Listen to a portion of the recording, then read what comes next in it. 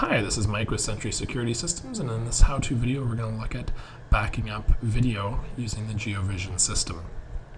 We're going to start off by selecting the magnifying glass icon in the bottom right, and then going to Video Audio Log.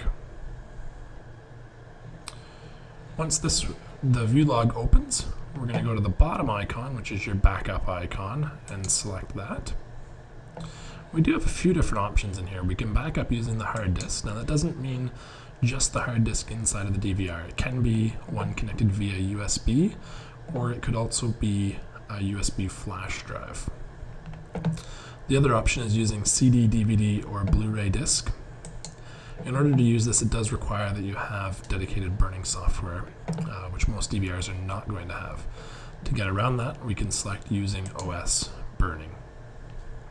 Once we've done that, we're going to ensure that Include Player is selected and go down to Add Time Frame.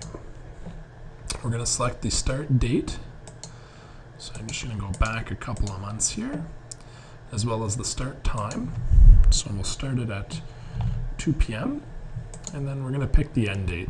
By default, the end date is going to just go to the current date. Once we've done that, we're going to have a look down here at the bottom to see how much space it's taking up to ensure that it's going to fit on our CD or DVD. Most CDs will hold 700 megabytes or 0.7 gigabytes, and most DVDs will hold roughly 4.5 gigabytes before you start to run into problems and require more than one disk.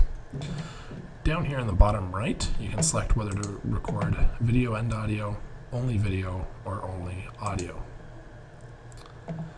Okay, once we're satisfied with our selections, we're going to go down here and press OK.